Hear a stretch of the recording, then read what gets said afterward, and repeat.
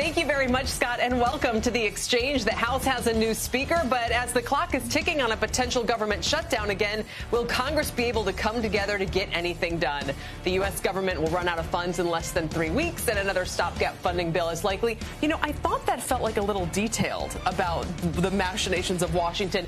Welcome to the special edition of the Exchange and Power Lunch, everybody. I'm Kelly Evans alongside Tyler Matheson. Welcome, everybody. And as we enter this final 60-minute countdown to the central bank's decision on interest rates, a pause once again expected today. But it's Jay Powell's comments that investors will be paying close attention to.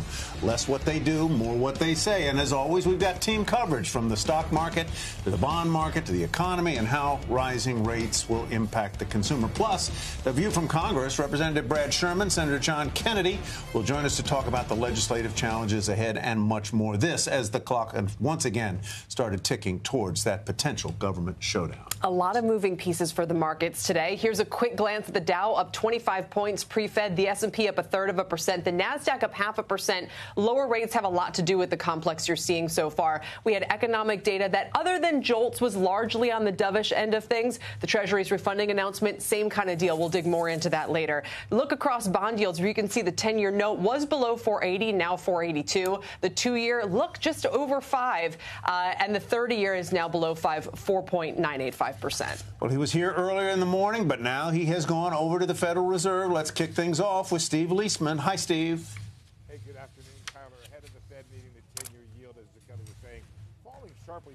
Two steps down. The first one came on a somewhat better than expected Treasury announcement on refunding the debt, and another on the economic data, especially the weak ISM and, of course, a weaker ADP payroll report. Here's how the Treasury responded to all of it. First leg down in the morning with that Treasury refunding, where they leaned a little bit more towards the shorter end of the coupons and also suggested that there was only one more quarter of increases in coupons to come. And then the other leg down came at 10 o'clock with the ISMs coming out in some of the other data. But here's how we go into the meeting. Here's the setup. The probability for rate hikes in upcoming meetings, of course, this one is 0, and for upcoming meetings is very, very slim, just 20% for December and around 30% for January. But that's a big change from the last meeting when there was roughly an even chance of a December hike. Now you can see, as we saw, just 21% down from 46%.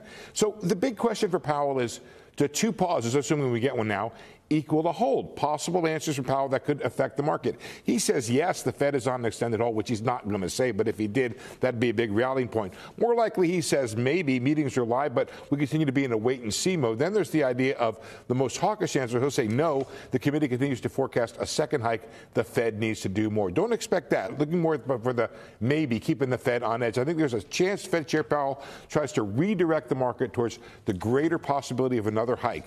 The market may be close to deciding that, hey, whatever Powell says, it doesn't mean it's going to happen. And, Steve, to what extent is all of this overshadowed by what's happening on the supply side of things with bond yields? With the Treasury's announcement this morning, and really its announcements going back to Monday, a little bit lighter issuance than expected, and that's being taken as a positive.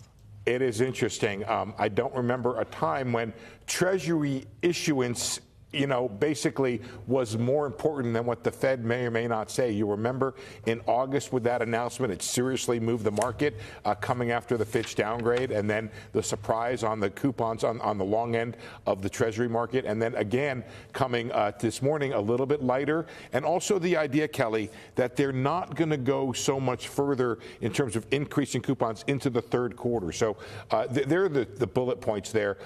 Maybe a little bit lighter on that 112 in terms of the total amount that's going to come to auction. But I think the more important point was the idea that there's only one more quarter of increases left. We'll see if they hold to that. But you're right. The market is very focused on these numbers from here on out. I don't think they go away. All right, Steve, for now, thank you. We'll see you soon. Our Steve Leisman.